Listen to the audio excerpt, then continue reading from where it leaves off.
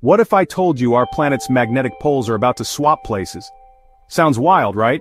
Every few 100,000 years, Earth's magnetic poles do a little dance, swapping places. Scientists call it a geomagnetic reversal. It's happened many times before and it's about to happen again.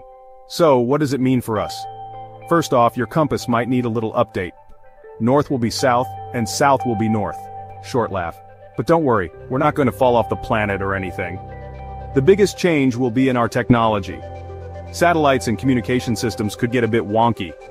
Scientists are already working on solutions to minimize any disruptions. Here's a cool fact.